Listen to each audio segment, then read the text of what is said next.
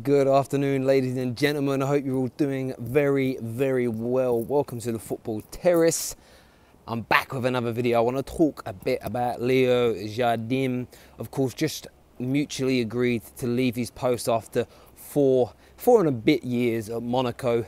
And what a 4 and a bit years that man and his team produce. Of course, for the Monaco fans and the French sort of footballing fraternity, but also a couple of years ago, that young, energetic team that he produced that destroyed Pep Guardiola's Manchester City, that kind of ran out of steam at the end in the semi-finals of the Champions League, but also brushed aside all that money at Paris Saint-Germain. It was a tremendous performance over the years from them, and of course their the roster and the squad was absolutely torn to shreds by the majority of Europe. A lot of English clubs, of course, took a number of those players away, and they are now struggling. And I think Jardim has taken this as the perfect opportunity to say, do you know what? Maybe I've taken this team as far as I possibly can. There's no way he'd have wanted to have sold all those players, although he's been very fortunate to be the man to start the careers of so many up-and-coming players, the likes of Mendy. Of course, Kylian Mbappe is the standout player. Fabinho, that's now joined Liverpool, amongst many others. And also the man that was able to resurrect the career of Radamel Falcao. Unable to do it at Man United, unable to do it at Chelsea. But Jardim managed to get him back, maybe not to his very best, but of course back to sort of a high-scoring level and high contributions in European and domestic French football. Do me a massive favour before we continue and smash that like button for me as ever. But I want to talk to you a little bit about the potential of Jardim becoming the next Manchester United manager, and there are many playing it down. And what really stood out to me yesterday was this tweet somebody sent me, who said, he said to me, "Terry, I can't believe people want Jardim as the Man United manager. He's just been sacked by Monaco." One, he wasn't sacked, it was a mutual agreement, but let's not let that fact get in the way of your opinions for a minute. I got another tweet that came through and said something like, Man United don't want to spend loads of money anymore, it's about developing players. Jardim, the club had to sell its players and he couldn't manage and get the best out of the crop that he's got. Why would you want him at Man United? And I also just think that shows the short-sighted mentality of football fans this day and age, and their lack of understanding about what exactly happens at football clubs. So I did a bit of research this afternoon, and I looked at some of the most well-structured clubs in Europe. I looked at Bayern Munich, I looked at Barcelona, and I looked at Juventus. 3 teams that dominate their domestic leagues, that over the last 10 to 20 years have dominated the European scene. Juventus had their dip, but the other two, consistently those teams have been dining at the top table. I also then looked at what I did is I looked at the average amount of time a manager stays at a club for over 3 years. And do you know that at Juventus, at Barcelona and at Bayern Munich, since the early 90s, only 2 to 3 times per club has any manager lasted more than 3 years. A couple lasted 4, I think 1 or 2 across all 3 clubs lasted 5. In the Premier League, the average manager lasts less than 3 years now. So the man lasts 4 and a bit years at Monaco. And he was at a club where, when he created that really good side a couple of years ago, he's had that the rug pulled from under his feet. And I can't see that happening to him at a bigger club. And the reason why I think, so these people instantly that are thinking, he struggled once he had his players taken away, he's not a long-term option. What is long-term in football? Forget Fergie, forget Arsene Wenger, they are anomalies at 20 plus years. If a manager lasts 5 years or more, that in itself is a madness. Like literally now, well actually not even now, over the last 20 to 25 years, okay? 3 to 4 years is long to remain at a club. It sincerely is. So people have got to get this nonsense out of their heads and educate themselves on how long managers actually last at high-level football clubs. And the reason why I think Jardim would be the right choice for Man United going forward is purely based on what I want this club to do. So it's literally a personal choice and a personal preference about what I want to see. And simply, what's important is this football club creating a brand of football we're proud of. And look, I've got nothing but respect for Jose Mourinho and what he's achieved in his career. Everybody knows that. But I want Man United to become recognised again as one of the best footballing sides in world football. Jardim has the ability to do that at our football club. To take the squad that we've got, of course with sprinklings of new players that he would want to bring in, and start that revolution. It gives Man United the chance to create a process and a platform, foundation, where Jardim may last 3 to 4 years. He may achieve greatness in that time. But at the end of the 3 to 4 year period, we move on to another manager of similar ilk that can continue to play a progressive, attacking, beautiful style of football, that can manage the players, that can coach and develop them. That for me is the Man United model I want us to face.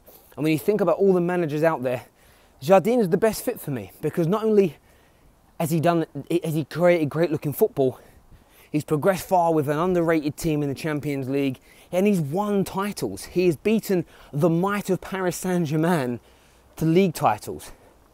So it's not as though he hasn't won anything. He is well versed in what to do. So for me, if I'm going to pick a guy now to come in, and people have been asking me for a month or two, who would I like to be the next Man United manager? The man I would pick over Zidane, over Conte, over anybody, is Leonardo Jardim. I just think he's everything that Manchester United need. Great with young players, plays attractive football, and he can stand the test of time. He can last for a medium-term period at a football club. Not a super long period like we've seen with Sir Alex Ferguson. That's very unlikely to happen.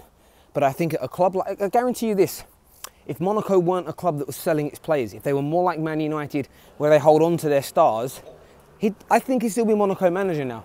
I think Monaco would have won more trophies. I think Monaco may have even gone on to win the Champions League. But the fact that after that one great season, he was legitimately forced to sell the likes of Kylian Mbappe, Mendy as an example. I mean, Bakayoko didn't do particularly well in the Premier League, but he was still forced to sell him. And, you know, to judge him leaving now after having that amazing squad torn to shreds, it's crazy. That won't happen at Manchester United. If he's able to develop a squad over a 18-month period, get them playing the same football we saw at Monaco, Jesus Christ. Do you know how amazing? Do you know how amazing that team could be? And for me, if we're going to undermine Jose and we're going to get rid of Jose Mourinho, then for me, I don't want another manager like him. And that isn't no disrespect to him. I want us to think long term. I want us to think about the heritage of the club. I want us to think about the style of football. That is more important to me than anything else that we are doing. And that's why I'd like to see him as manager. Let's see a few of your comments, see what they're saying here. Woo, that's the noisy train. He says, I think, here, Master 3D says, I think Jardim is perfect for United, has the structure to move United the way that we want to be. You should sign Pep when you had the chance. Well, United didn't have the chance to sign Pep. They tried to, but they weren't in a position to each time. Jardim can do great, sure, but I do not trust the board unless we get in a structure. No manager will last. No, I totally agree. So everything I'm saying about Jardim being the right man, it's all depending upon the board creating a direction and sticking to it. And you know, if Jardim isn't working, if you have a footballing director, if you have a style of football, if you have a philosophy and a structure, it means you can take him out after 2 years, 3 years, 5 years, 7 years, 10 years, and bring in somebody else and they slot in. And yes, their training methods may be slightly different, but we're not going to move away from, you know, you look at what Barcelona have created and it's a similar style of football each time. And I think that what United have done in their last 3 managers, Moyes, LVG, and then of course what's going on now, it's 3 different managers with 3 different styles of play, and you're not creating continuity there. And I think that's what the important bit that United have to go out there and create. Sorry, I'm just buying a train ticket, so do excuse me. But let's see if Jardim is a boss, a talent development boss. Yes, he is.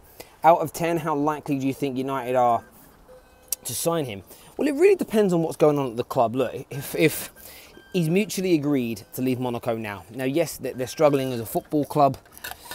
I still think he could have turned that round, but there's also a part of a manager that thinks, you know what, I've worked so hard to create this great team, and you've literally just sold them from underneath me twice now. 2 summers running. I think managers can lose their will to stay, especially when they've created what they have done. How likely are United to get him?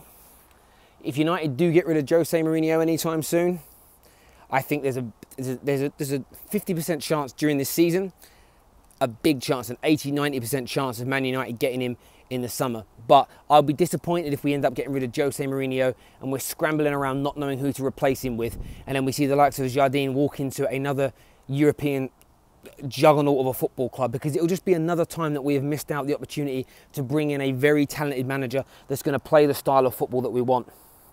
Gaming Guy says, I feel sorry for Jardim. They lost all his best players, the most recent being Lamar and Fabinho. Exactly. You know, and people are talking like it's his fault they are where they are in sort of the French leagues. But it's not as if they lost that catalogue of players and they went out and spent all that money and replaced them. They simply didn't. So I don't hold them accountable. Monaco are where about they should be for the quality of personnel they've got, although they still play decent football. You know? I wouldn't sack Jose, but we should decide. But should he decide to leave us, Jardim in? Yeah, look, I'm not. Everyone knows my stance on Jose Mourinho. I think the situation is dead because of the way the board are treating him, treating the players. That they've destroyed the situation at the club. But equally, we now have the opportunity to bring in a really good, young, hungry, talented manager. And I think we'd be absolutely crazy not to do it. But listen, give me your viewpoints and opinions on this. He's the guy I would now bring in to shake things up at Manchester United. Do me a massive honour, smash that like button for me. Take care of yourselves, God bless, and I'll see you all again very, very soon. Bye-bye.